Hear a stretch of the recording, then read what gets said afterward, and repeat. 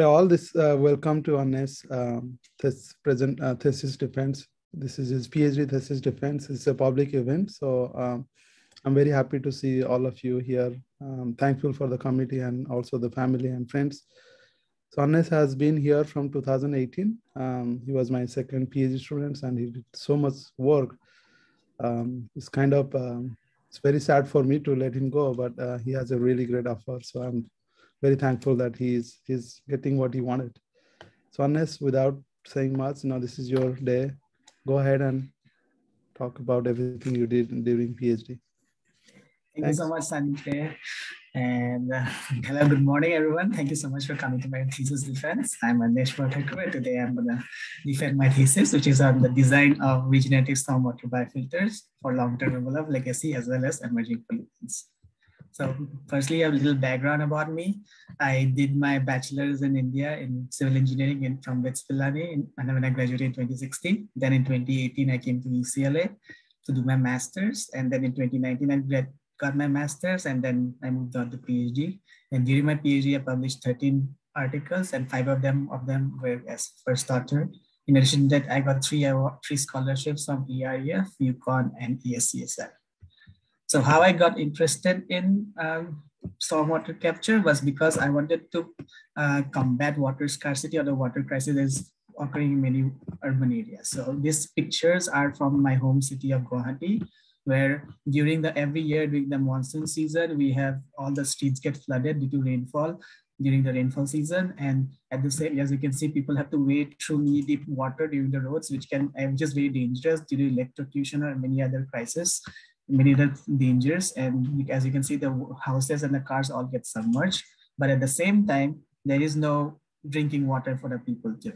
So as you can see, as the quote goes, water everywhere, but not a drop to drink. That's the whole thing that's actually going on in the urban area. So why does it happen? It's because of the creation of impervious surfaces on the road. So if you look at the image to the right, as you can see, in a rural area, normally where there is not much paved surfaces, when it rains, some of the water infiltrates into the groundwater, and the rest of it goes through as runoff.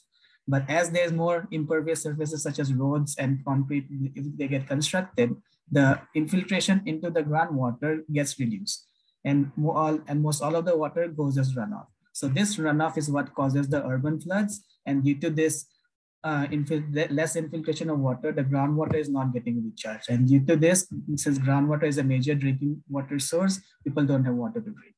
So what is the solution to this? Is stormwater biofilters, which capture and also treat stormwater.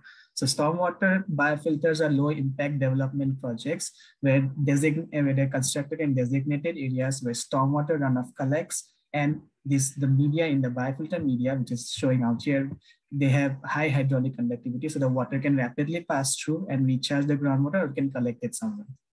And in addition to that, they also have certain amendments such as compost or biochar, which removes any pollutants that are in the stormwater. So how they remove it is by, firstly, in the short term, while the water is infiltrating through it, they absorb the pollutants. And in the long term, the microbiome in the biofilter, they degrade these pollutants by metabolism or co-metabolism. That's the best case scenario. That's the very good what we expect from biofilters. But in reality, not all pollutants, especially the emerging pollutants, they are not biodegradable. So what happens in this case is that, so as the stormwater with non-biodegradable pollutants enter the stormwater biofilter, first they get absorbed and they stay in the stormwater and get absorbed in the biofilter media. But as more and more rainfall occurs and more pollutants get absorbed into the biofilter media, they start accumulating. And this accumulating exhausts all the absorption sites in the biofilter. And due to this exhaustion, there can be no more absorption of these pollutants in the biofilter media. And so whatever is going in is coming outside. So in this case, now you can say that the whole biofilter has failed. Now you have to excavate the whole biofilter media and remake it. So this is a very costly procedure, which is not practical. So my solution is, in situ, we add some chemicals to the biofilter media to regenerate this exhausted absorption site. So this is the topic of my thesis. So I'll break down my thesis, which I've broken down into 4 chapters. The first 3 chapters are mostly on PFAS and emerging pollutant. The first two chapters, I study how PFAS moves to the surface. In the first chapter, in chapter 3, I see in saturated conditions how small fluctuations in the flow of water can affect the transport of PFAS to the subsurface. And in the fourth chapter, I see how weathering cycles such as dry, wet, or freeze-thaw cycles affect this transport of PFAS as well. And using these two studies, I go to biofilters and I try to develop a way to make regenerative biofilters for PFAS removal using cationic polymers. And after these 3 chapters, I go to more legacy pollutants such as pathogen and heavy metals. And I see how these two interactions, we can take advantage of these interactions between pathogen and heavy metals to make the biofilters naturally regenerate their pathogen removal capacity. So, coming to the first 3 chapters is the transport of PFAS to the environment. So why we started to work on PFAS? It's because it's an emerging contaminant, which is a very big concern nowadays, because PFAS was widely used in various applications such as non-stick cookware, packaging material, and firefighting purposes due to its highly stable nature, the carbon fluorine bond. So, but what the disadvantage of this highly stable nature was that it's non-biodegradable. So when we are exposed to it, it accumulates in our body and it causes a lot of diseases such as kidney cancer, high blood pressure, and birth defects. So how are we exposed to PFAS? Suppose consider this PFAS contaminated site. How it enters our drinking water supply is through runoff and to subsurface. So suppose it's raining, it is a PFAS contaminated site and there's a rainfall event out there.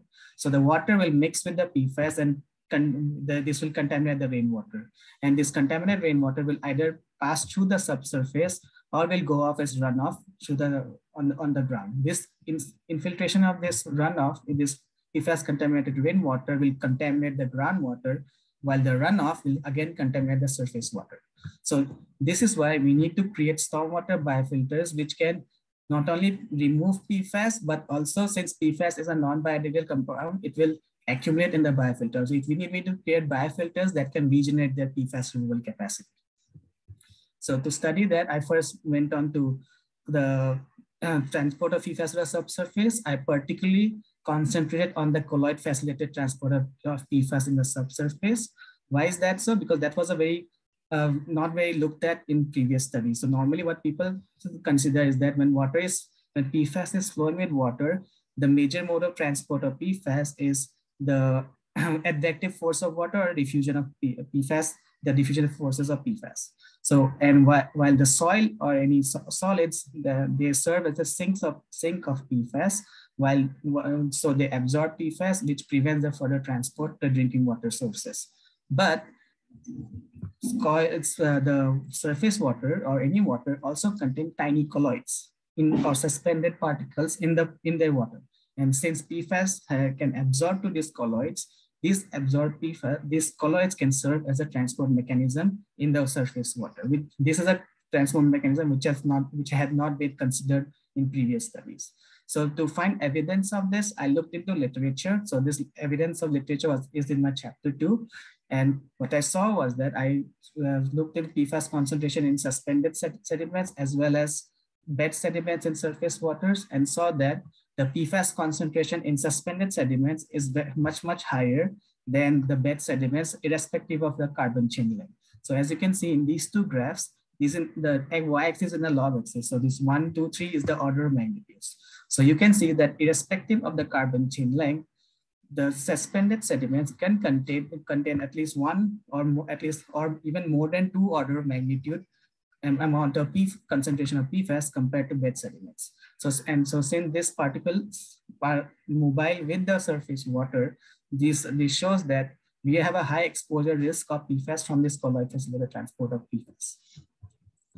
Not only in water, even in air, like dust particles in the air can also contain PFAS. So another study which I saw was that the tiny dust particles, even though PFAS is non-volatile, tiny dust particles can absorb PFAS and they can transport the PFAS through the air and we can inhale it. So there's an inhalation exposure as well, which has not been considered.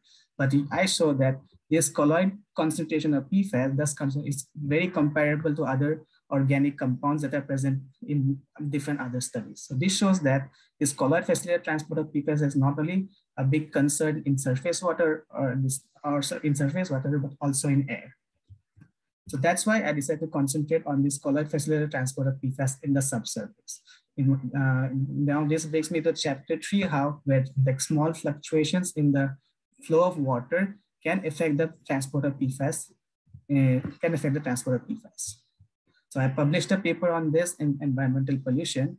The whole concept behind this is that suppose this is the stormwater biofilter and there's rainfall occurring on the biofilter. This rate of infiltration of water is not constant. And due to this, this change in infiltration rate can exert a shear force on the walls of the soil, on the walls of the biofilter media. So this shear force can release colloids into from the biofilter media. And if this biofilter media has absorbed PFAS, since these colloids came from the biofilter media, these colloids will also release PFAS into the pore water. So to find evidence of this, I packed soil columns, packed polypropylene columns with soil, and then injected groundwater spiked with PFAS into these columns. And then till breakthrough. Breakthrough is when the effluent concentration that is coming up from the top is equal to the effluent concentration that we are injecting. During breakthrough, we know that when it has breakthrough, we know that all the PFAS absorption sites in the columns have been exhausted. There will be no more PFAS absorption by the soil.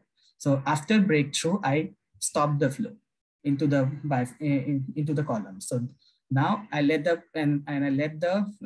PFAS in the pore water equilibrate with the soil in the columns. So initially, when I didn't consider the colloid facilitated transport of PFAS, we thought that since the pore water is a higher concentration of PFAS than the soil, the PFAS will diffuse from the pore water into the soil, and this will cause a drop in the concentration of PFAS. So when we restart the flow, the PFAS concentration should drop down.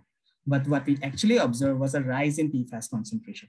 Both the short chain PFAS, which is PFBA, and long chain PFAS, that is PFOA, both of their concentration increased after the flow interruption. So we were confused. Why did that happen? So we decided to check the liquid samples, check the water samples.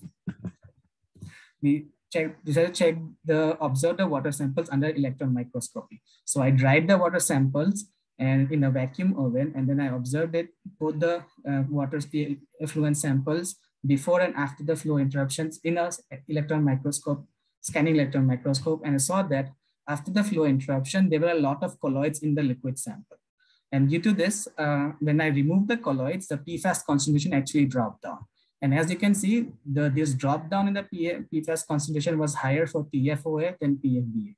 Now, so this showed that these colloids could have absorbed PFAS, and since PFOA has a higher affinity to absorption, that's why the particle concentration of PFOA was higher than PFBA.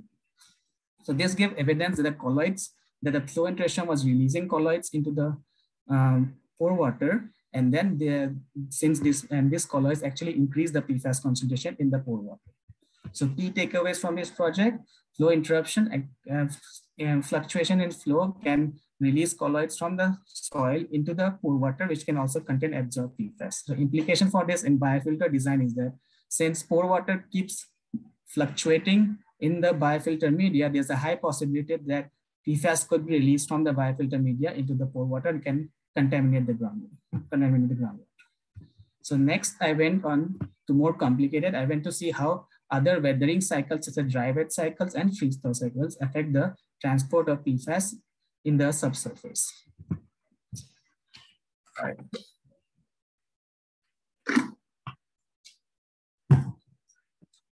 Okay, so I published a paper on this in the Journal of Hazardous Materials Letters. And the whole concept of dry wet cycle and freeze thaw cycle is that dry wet cycle is basically when there's rainfall, and between two periods of rainfall, there's a time when there's no infiltration of water through the biofilter. And this causes an air-water interface to develop in the biofilter media. This and previous studies have shown that both PFAS and colloids are attracted to this air-water interface due to hydrophobic interactions. So when there's an air-water interface developing in there, this attraction can absorb PFAS from the biofilter media from the soil, and it can this can release the absorbed PFAS into the pore water. And when there's in the next infiltration event, this dissolved PFAS can be flushed down to the groundwater. In the case of freeze-thaw cycles, the unique property of water is that when it freezes, it expands. So due to this expansion, it can add pressure to the soil or the biofilter media, which can cause tiny cracks to form in this. And these tiny cracks can release colloids from the biofilter media or the soil into the pore water. And when at the next thawing event, this infiltration of water will flush out all these colloid associated PFAS into the pore water, into the groundwater. So to test this hypothesis, again, I took the 6 columns, and then using just uncontaminated groundwater, I flushed out all the water that is present in all the PFAS that is present in the pore water outside. I flushed it out, so that the only PFAS that remains in the soil columns that were the ones that were absorbed to the soil column. So any increase or decrease in PFAS concentration with the leaching test will be because of the release of PFAS from the soil and not from the pore water. So after I flushed out all the PFAS in the pore water, I flipped the columns upside down, and I injected groundwater for the leaching test from the top to better simulate subsurface flow conditions. And then I split the columns into 2 sets of 3 columns. And the yellow one was the control column, where I just infiltrated groundwater. And in the blue one, I subject them to leaching tests. What were the leaching tests were? First, I subjected them to dry wet cycle, and then I to freeze thaw cycle. So dry wet cycles, basically I stopped the flow, and then I let the columns drain for 45 hours, and then I restarted the flow. This process was repeated 3 times. And to get after each cycle, I injected 2 pore volume of uncontaminated groundwater. Similarly, for freeze thaw cycles, I stopped the flow and kept the columns in the freezer at -15 degrees Celsius to let the pore water freeze. And then I restarted. Then I took them out after 24 hours and let it melt, let the water melt. And then again, after 21 hours, I restarted flow. Again, three cycles and 2 pore volume uncontaminated groundwater in each cycle. So this showed, and then when I measured the effluent samples for PFAS concentrations from both the control and the column subjected to leaching experiment, I saw that both the dry wet and the freeze thaw cycles release considerably more PFAS than the control columns. And due to this increase in PFAS concentration, we could see that the dry wet cycle and the freeze thaw cycle were actually releasing PFAS from the soil into the pore water. In addition to PFAS, they were also releasing multiple high amounts of colloids into the pore water. And when similarly as the previous chapter, if you remove these colloids, we see that the PFAS concentration actually decreased. So these colloids also contain absorbed PFAS. So finally, key takeaways from this is that both dry wet cycles and freeze thaw cycles can release PFAS from the soil into the pore water and also release colloids and colloid associated PFAS into the pore water.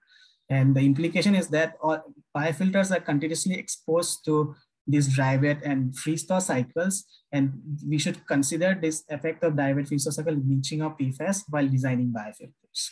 So finally, when in my 5th chapter, I used all these studies to develop a way to create regenerative biofilters using cationic polymers. So I'm writing a paper on this, which should be submitted shortly. So the basic concept behind this is that suppose you have a biofilter media which has its absorption sites exhausted by PFAS. So in this condition, suppose you consider the one on the right.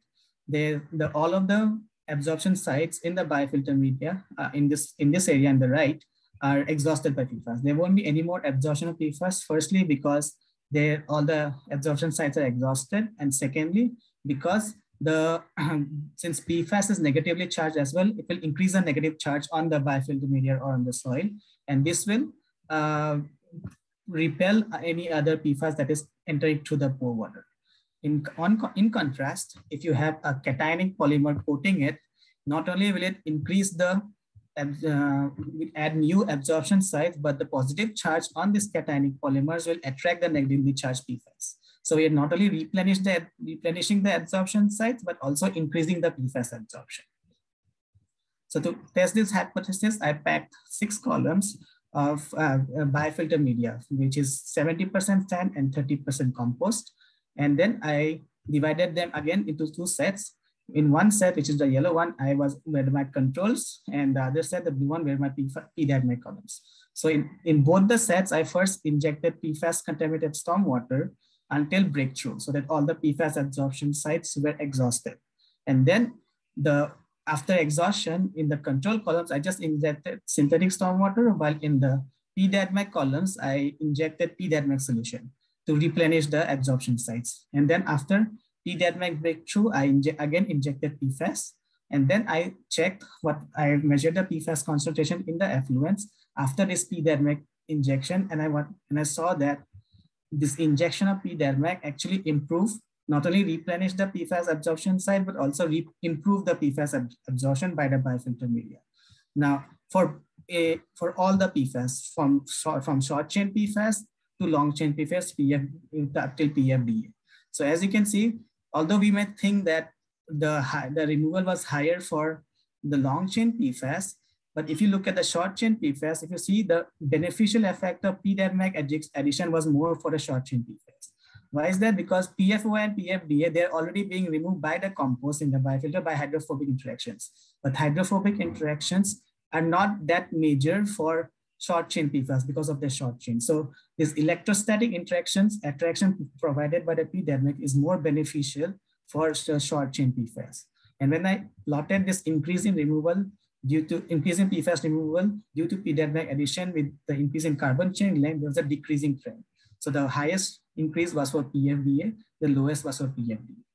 So this showed that the injection of PDADMAC is much more beneficial for a removal of short chain PFAS compounds. In addition to that, we had this assumption that since PDADMAC is a coagulant, it is used for drinking water treatment, we thought that one detrimental effect of adding PDADMAC was that it will clog the suspended particles present in stormwater, and this clogging, since they'll flocculate them together, and settle them down, this will clog the biofilter media. But when we expose both the control and the PDADMAC columns to increase amount of solids loading, the solids were tiny particles of less than 75 micron size, we saw that the decrease in the hydraulic conductivity due to the solids loading was more for the control columns than for the PDADMAC columns. So this showed that PDADMAC coating was actually beneficial for our biofilters, as they were also preventing this loss in hydraulic conductivity when there is suspended particles in the stormwater. And also, finally, one more observation was that when we analyzed the turbidity of the effluent samples from both the control and the PDADMAC columns, we saw that the turbidity of this biofilter of the effluent samples was much lower for the PDADMAC columns. So this showed that not only was it reducing the rate in reducing of the loss in hydraulic conductivity, it was also reducing the release of colloids from the columns. So as we saw in the previous studies that these colloids can contain associated PFAS onto them, this injection of PDADMAC was also minimizing the release of colloid associated PFAS from the biofilters. So this showed that PDADMAC injection is very beneficial for our biofilters, firstly for replenishing the PFAS absorption sites, increasing PFAS absorption, for reducing the loss in hydraulic conductivity due to solids addition, and also reducing the release of colloids. So this showed that injection of PDADMAC is very beneficial and can be implemented in biofilter design. And finally, in my final chapter, I would go to more legacy pollutant, which is pathogens and heavy metals. The basic logic behind that is that our stormwater does not just contain PFAS, one compound such as PFAS or pathogen. It's a whole soup of different pollutants such as pathogens, DOC, nutrients, and heavy metals, and a lot of different pollutants. So these pollutants interact between each other, and this interaction can actually affect the removal of these pollutants by our biofilter media.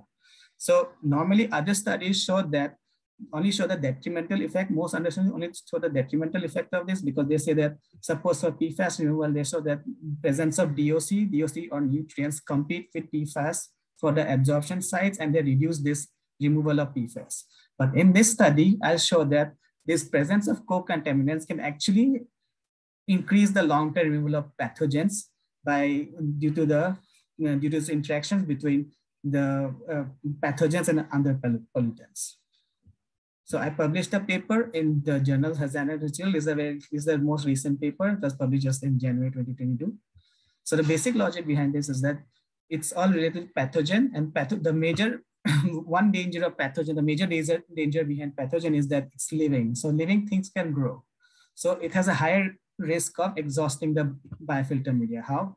So suppose this is a pathogen contaminated stormwater, and is accumulating in the biofilter media. Now this accumulated biofilter, it doesn't even need subsequent days of rainfall to increase its concentration. Between two rainfall events, the pathogens can grow in the biofilter media and further exhaust the biofilter media. And this will quickly exhaust the pathogen removal capacity of the biofilter and will lead the biofilter to fail. But in addition to pathogens, stormwater also contains heavy metals. Now these heavy metals are toxic to pathogens, because they accumulate in the cells of microorganisms and lead to the death of these cells. So I thought that, can these interactions between the heavy metals are absorbed to the biofilter media and to pathogens affect the transport of interactions between pathogens and heavy metals. So I hypothesized that since heavy metals are toxic to the pathogens, they will kill the pathogens, and then they will mitigate, and this killing of pathogen will reduce the growth of pathogens, the accumulation of pathogen in the biofilter media, which will mitigate the exhaustion of biofilter media and also reduce the leaching or remobilization of these absorbed pathogens. Sorry, yeah. So to test this concept, I packed 6 columns with sand and ESCS, expanded shale, clay, and slate. And this ESCS is a novel media which is made by putting clay and slate and shale in a rotary kiln and then blasting them at a high temperature. This creates lightweight aggregate that are very strong, have a high hydraulic conductivity, and also has a high ability of removing pollutants because of the highly porous structure. So I packed these 6 columns and again divided into 2 sets of aged and unaged biofilters. So the aged biofilters, the only difference between the aged and the unaged biofilters is that the aged biofilters were exposed to heavy metals, while the unaged heavy metals were not exposed to heavy metals. So I saw that after exposing this aged ESCS to heavy metals, I saw that these biofilters could remove a lot of heavy metals. So as you can see, even up in these breakthrough curves, even after injection of 500 pore volumes of heavy metal contaminated stormwater, compared to the injected heavy metal concentration, which is shown by the dashed line, the effluent heavy metal concentration was significantly less, both for lead, copper, and even zinc. So as you can, this showed that a lot of heavy metals was absorbed by the ESCS media. And then I decided to study the mechanism behind this absorption. And so I took the contaminated ESCS media and observed them under FTIR and saw that the peaks corresponding to the hydroxyl radicals were changed due to this absorption of heavy metals. So this showed that the heavy metals were interacting with the hydroxyl radicals in the ESCS media, and due to this, the negative zeta potential of the ESCS media, of the aged ESCS media, was much less negative. So their interaction was more of an electrostatic attraction between the negative hydroxyl radicals and the positively charged heavy metals. So after I knew that the ESCS media could absorb a lot of heavy metals, I decided to see the effect of this heavy metal absorption on E. coli. So both the columns, I injected about 8 pore volumes of E. coli contaminated stormwater. And after injecting the 8 pore volumes, I stopped the flow and let the columns dry out for increasing drying periods for like 1, 2, 4, and 7 days. And then after this drying period, I again started injecting E. coli contaminated stormwater. Then I took the E. coli samples and I studied the pathogen removal the E. coli removal capacity, and also the E. coli release of E. coli during these drying periods. So firstly, it shows this is the graph of the E. coli removal capacity of the biofilters with increasing drying periods. So as you can see, first I will ask you to consider it on the unaged media. So as you can see, in the y-axis, we have the ratio of the effluent E. coli concentration, which is the C, and the influent E. coli concentration, that is C naught. So as you can see, the unaged E. coli, unaged biofilters had their pathogen removal capacity decrease exponentially. So the E. coli concentration in the effluent samples increased exponentially with the increasing dry periods. And after 8 days of drying, we see that the E. coli concentration in the influent and the effluent were same. So after 8 days of drying, we could say that the unaged biofilter media were completely lost their E. coli removal capacity. And in contrast, the aged biofilters which were exposed to heavy metals, their loss in E. coli removal was much more gradual, much more logarithmic. So as you can see, so this showed that this heavy exposure to heavy metals mitigated this loss in E. coli removal capacity of the biofilter. Not only that, it also showed that the aged biofilter media also reduced the remobilization of absorbed pathogens from the biofilter.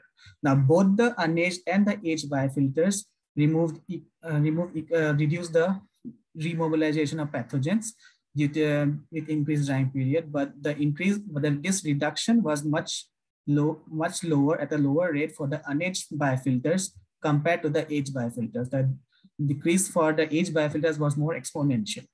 So this showed that not only just was it increasing and mitigating the loss in removal capacity of E. coli, but also reducing the remobilization of absorbed E. coli from the biofilter media. So next, I decided to study the mechanism. How was the aged ESCS removing more pathogens from the stormwater, mitigating the loss of pathogen removal capacity of the biofilters. So for that, I did some batch experiments where I exposed unaged ESCS, which is the pink color, and aged ESCS to stormwater spiked with E. coli. So as you can see in the pink line, we see that the unaged ESCS, even after 7 hours of exposure, could only reduce the E. coli concentration by 1 order of magnitude. In comparison, the aged ESCS completely removed all the all the E. coli in the stormwater after just 3 hours of exposure. And then what I did another experiment after that was that from the aged ESCS, I tried to leach out some of the absorbed heavy metals to reduce the heavy metals that were present absorbed to the ESCS media. And I took these leached heavy metals and spiked them and in a different test tube, which is the green color, and spiked them both with E. coli.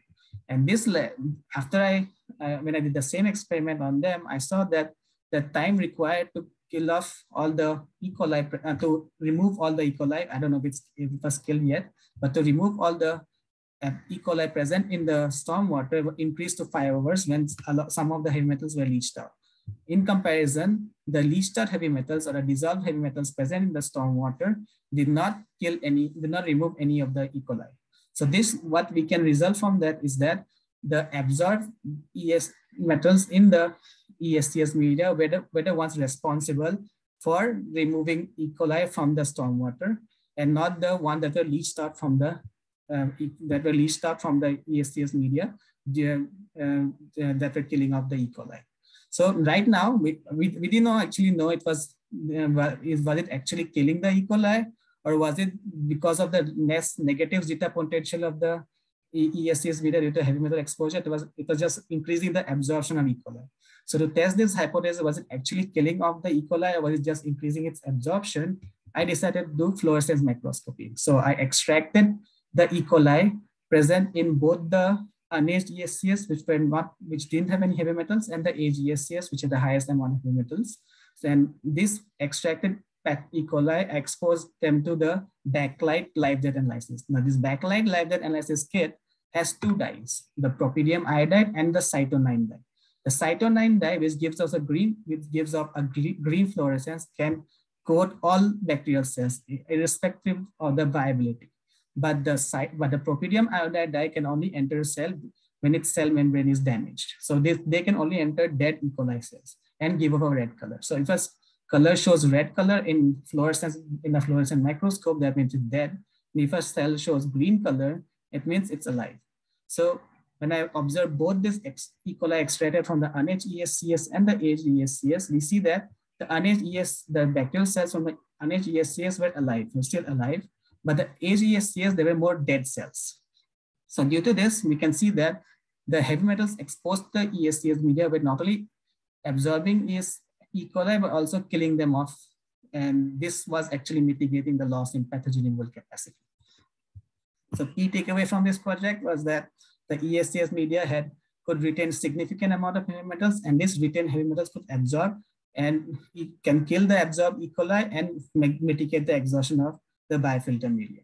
So implications, there's a wide range of implications for this, is that co-contaminants in a stormwater, we can take advantage of this co-contaminants to increase to make biofilters naturally regenerate their ability to remove pollutants. It can be any pollutant, like pathogen or anything. We just need to add the correct absorbance as amendments to the biofilter media. For in this case, I use ESCS to absorb a lot of heavy metals, but we have to make further studies can use more different absorbents for different co-contaminants. So this brings me to my end of my thesis, and some conclusions. Basic conclusion is that, firstly, from the chapter 3, we see that fluctuations in groundwater flow can release PFAS contaminated colloids from the soil to the groundwater, and dry wet cycles and freeze thaw cycles can release PFAS and PFAS contaminated colloids from the subsurface. And to mitigate that, we can actually inject cationic polymers such as PDADMAC into the biofilters, which can not only replenish PFAS absorption sites, but also increase PFAS absorption and reduce the release of PFAS containing colloids. Finally, sometimes by just taking the advantage of co-contaminants present in the stormwater, such as heavy metals, we can make biofilters naturally regenerate their pathogen removal capacity. Recommendation for further studies. So in my study, I saw the effect of PDADMAC injection on biofilter, just the clogging and PFAS, fate of PFAS, but biofilter microbiome is an important factor that is required for removal of other pollutants such as DOC or nutrients. And we need to see the effect of PDADMAC injection on the biofilter microbiome, because PDADMAC can be toxic to certain microorganisms, and if they kill off the microbiome, there will be no degradation of absorbed DOC or nutrients. But also certain microorganisms such as Bacillus subtilis can actually grow in presence of PDADMAC, and they may be able to degrade the PDADMAC by acting on the amine group present in PDADMAC. So we have to see, so if they can degrade the PDADMAC, this will cause losses in the PDADMAC removal capacity of the biofilter, and can also release the PFAS that was absorbed by this PDADMAC. And another thing that we can observe from my last chapter was that although heavy metals can kill off most of the pathogens, certain pathogens can survive in the present heavy metals, which are heavy metal resistant. And by not killing them off, they're selecting for this heavy metal resistant bacteria, which can release heavy metal resistant genes. And heavy metal can also co-select for antibiotic resistant genes. And this can lead to biofilters being a net source of not only heavy metal resistance, but also antibiotic resistant genes, which is a very huge cause of concern in today's world. So this makes me know, and I have a bunch of people to thank for my whole PhD journey. Firstly, of course, my advisor. I know Sanjay, you don't like being praised, but I'm gonna do it. You're the best advisor I could ever get. Thank you so much. I grew a lot because of you as a researcher, as a writer, and as a presenter. Everything was because of you. I would also like to thank our committee members. Thank you, Shaylee. Thank you, Rich. Thank you, Eric, for all your guidance. Thank you for everything that you have done for me. I would like to thank all the members of the CEE Lab committee for helping in my research, for making our lab group the best lab group in UCLA, or maybe the whole world, especially Rena for teaching you everything that I learned, everything for doing lab work. I would like to thank all my best friends, Jamie and Vera. They're the bestest friends I could ever get. And they actually made PhD life very much livable. They made me and helped me enjoy PhD life and keep a work-life balance. I would like to thank Tonai. Without you, I wouldn't have got the postdoc. You know that your guidance as a postdoc was the best thing ever. Finally, I would also like to thank my undergrads. Thank you so much for suffering through me, for all the work in the lab that we did together, working in weekends, working in the summer, all the last minute work. And I would like to thank my parents. My parents are here. They probably can't hear me because it's India and the internet is not that good. But thank you, my mom, my dad, and my sister. They supported me throughout this time, even though they were on the other side of the world, but they helped me survive. They supported me even in my lowest times. So I'm really indebted to that. Finally, I'd like to thank our sponsors, Caltrans, EREF, ESC, SCI, and then I would like to thank UCLA for giving me this opportunity. So what's next? I actually got a postdoc at University of Minnesota in Novak lab and Bill Arnold's lab, where we'll use encapsulated pathogens for effective digestion of brewery wastewater to generate methane. So that brings you to the end, and I'll take any questions now.